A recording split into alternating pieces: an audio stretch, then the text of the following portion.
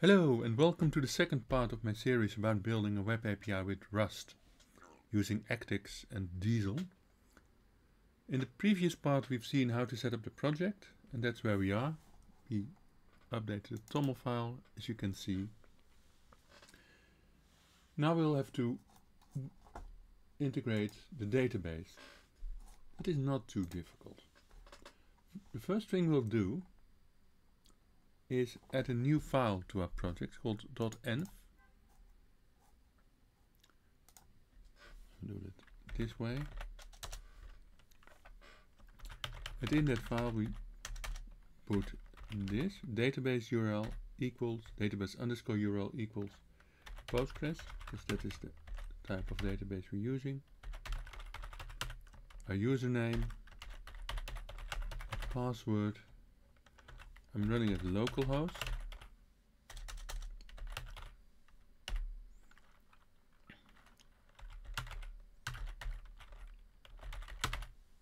And I'm calling the database Rust API tutorial. We'll save it by Ctrl or Command S. And then we go to our admin tool, pgadmin. We right click on the database as we built a new database called Rust API tutorial.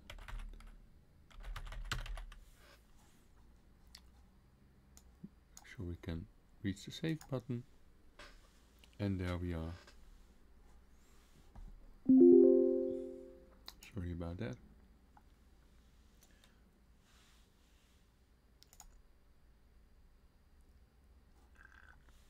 Next, what we do is we go into the terminal right here and we say Diesel setup.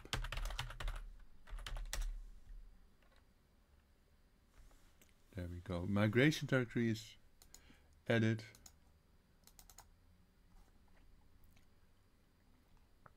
With some migrations here. We'll add our own migrations later on. Well, later on is actually now. Diesel migration generate create events. Create events is the name of the migration, not the name of the table, mind you.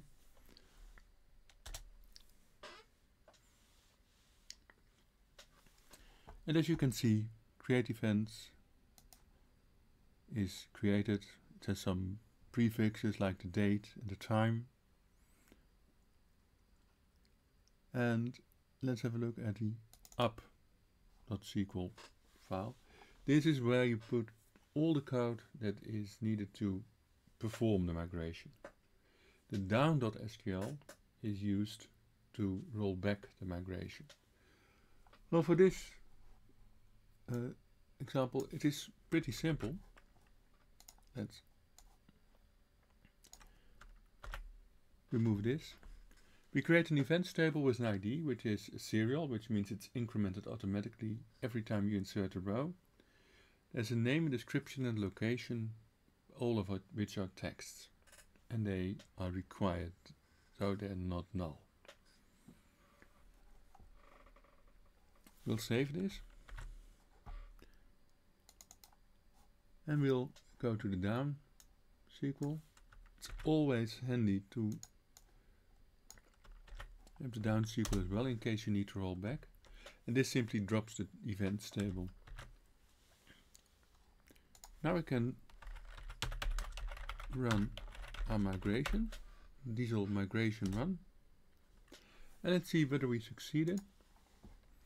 With the Rust API tutorial, go into the schemas, tables. Yes. Columns are there.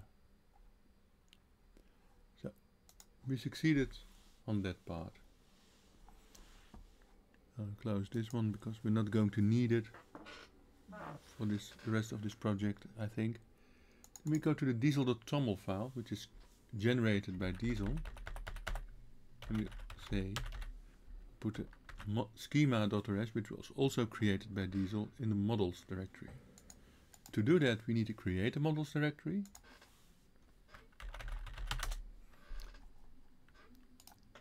And we simply drag schema.rs into the models directory. It's called the refactoring in Rust Rover. Next we had the mod.rs file.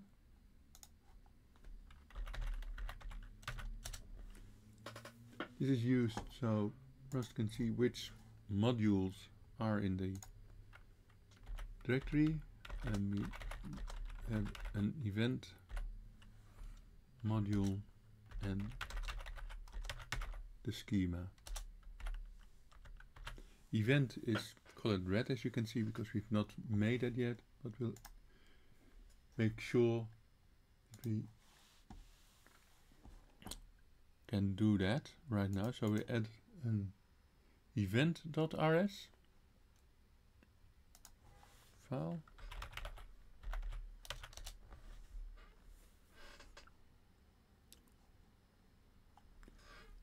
In that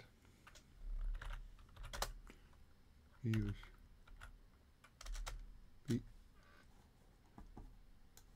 to the preliminaries, which are the SERDI and the Diesel.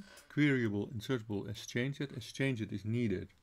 It's not quite obvious. For updating entities in the database, queryable and insertable are self-explanatory, I think. Then we make our first struct.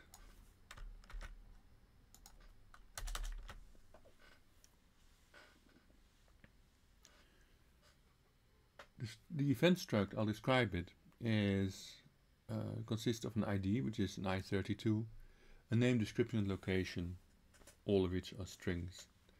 It has to be queryable, serializable, and deserializable. Debug and clone are just for utility purposes. As changed set, because we need to update the thing, and insertable. And we need to be able to look at the events table, hence the table name. We also need a second struct. Why do we need a second struct if we only have one table? Well, we need to insert new entities. Otherwise, our web API wouldn't be much use. And that is a new event struct. And I'll make sure I'll make it complete.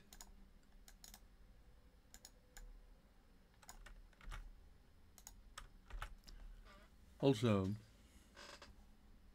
this is serializable and deserializable. It's insertable. We don't need to query it. It has the same table name. And it's the same, in fact, as the event. It's missing the ID component, ID field, because if we are inserting a new event, we don't know the ID beforehand, so we don't need to insert it. It might even cause an error in Postgres. Let's save this. Go back to the mod.rs and we attach it to main.rs. Let's see if we can build it. Cargo build. Yeah, it works. Good.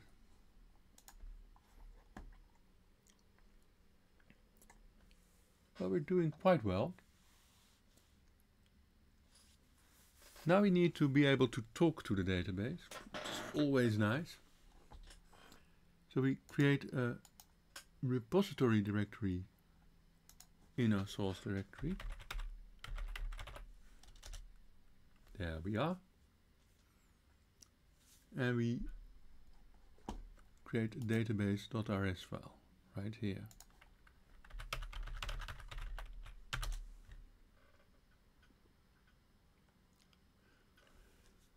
Well, before everything, we need to import and use some things.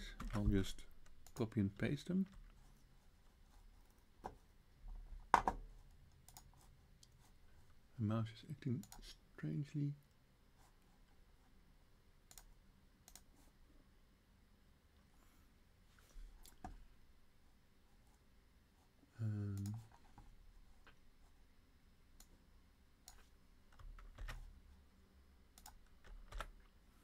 What we see here is the Diesel prelude, which is basically the basis of Diesel. We need R2D2, for connection pooling, and we need the .env crate to make sure that we can read the environment file in which we have defined our database URL, which is needed later on. Next we need our event and new event structs, and we need to have the DSL, the domain specification language, which was also generated by Diesel. Next we define a simple type. Well, simple. We define a DB pool. And we define a database struct.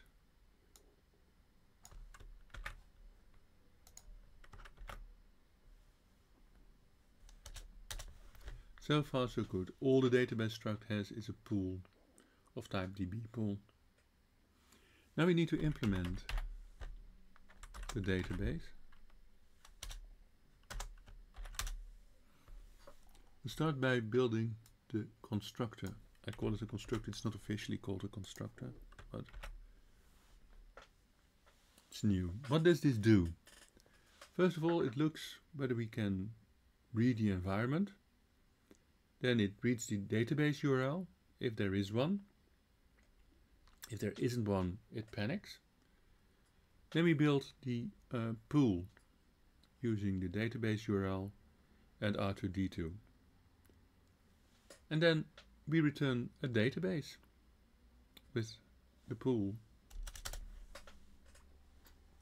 Next, we want to have a list of events. It's always handy. And now we move this new line here. We use the events variable or type. Let's see what it is. And find if files, go to type declaration.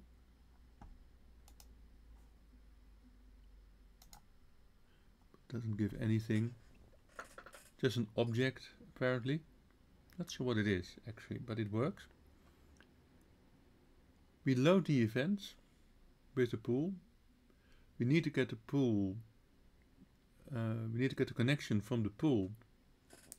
That is what the get does. And then it needs to unwrap in case we don't have a connection or all the connections are faulty or basically anything wrong. And if that goes wrong, it panics. The load event returns a vector of events. So that's what you see here. Next we want to get an event by a specific ID. Let's have a look at that. This gets an ID as its parameter, the find ID, find underscore ID, and returns an option. Why an option? Because I might pass an ID that doesn't exist. So that's why it's an option. It's the same here. We get a connection from the pool. We use the find method on the events type, the events variable. That's it. But before we can do all of this, we need to be able to create an event. That's why we use the create event method for.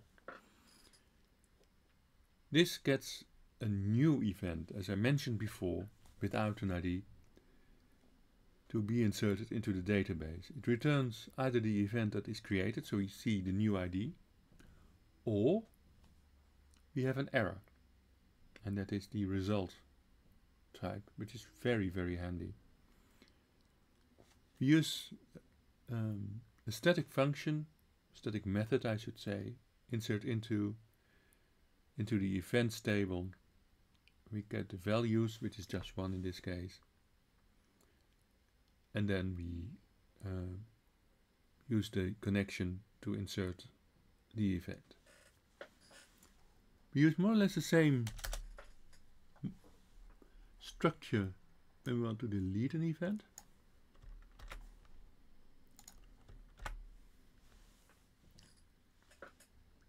There it is. again delete from the events, and we need to filter by the ID, and then we execute it on the connection. And last but not least, we need to update events. We need to be able to update events if needed. Again, the same structure. We use the update methods from Diesel on the events table, and then we get the result, and we set the event to the event. Mind you, this is a full event because we need to know the ID of the event to be updated. To round it all off, I should say, we should also add a mod.rs file here.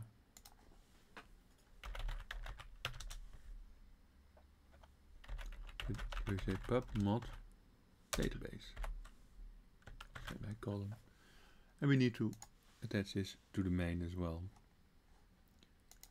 We say save all, and let's see whether this still builds.